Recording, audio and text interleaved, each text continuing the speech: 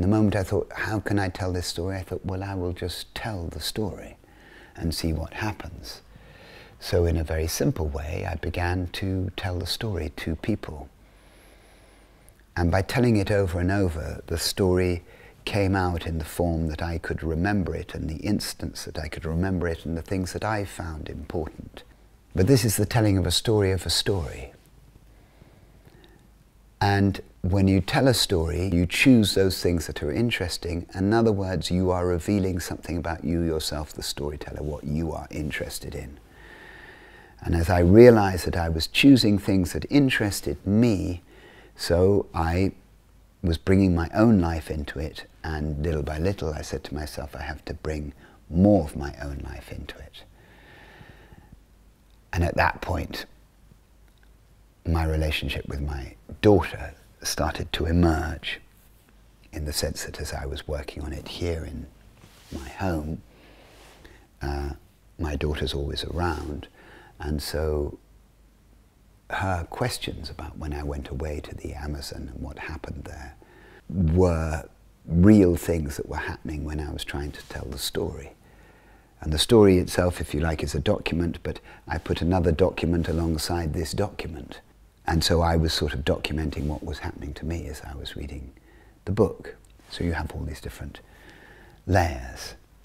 And I thought, I want to tell this alone in order to try and give the audience a sense of being alone, so they attach with the solitude of MacIntyre, but also confront within themselves certain ideas and prejudices and thoughts and personal feelings. In the 1980s, I saw a remarkable theatre artist called Spalding Gray, who used to work with the Worcester Group. You can see his work on a film called Swimming to Cambodia, in which he just sits in front of a microphone and he tells stories about his life. But they were utterly compelling, just him and a microphone, and I'd always admired that, and I thought I would be interested to tell a story with a microphone. I've often worked with microphones and I found it very exciting. I wanted to interact or play with all the different kinds of voices that could be evoked by different microphones, because there were so many different voices. We have so many different voices in our heads. We are not one person, we are multiple people. And so all of those voices I wanted to evoke. At the same time, it seemed a useful tool to evoke all the different voices that exist within this book. And not just the voices, but the places, and the sounds of those places, and how you might actually get people there. When you put the headphones on, you get the feeling of being alone. MacIntyre was being alone, so you have to reproduce the feeling of being alone, despite being in an audience of several hundred people. And this does seem to work. I wanted a feeling of intimacy, because I wanted people to feel a kind of, to examine their own empathy. And empathy and proximity are intimately connected.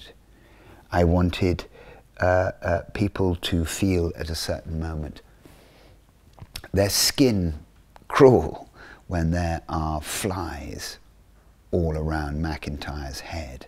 And the flies around the binaural head do that. Some people are not worried by it at all, but other people find themselves literally scratching. I wanted people to feel that there were other people with MacIntyre, and a way to evoke them is through sound, even though I myself am alone on stage.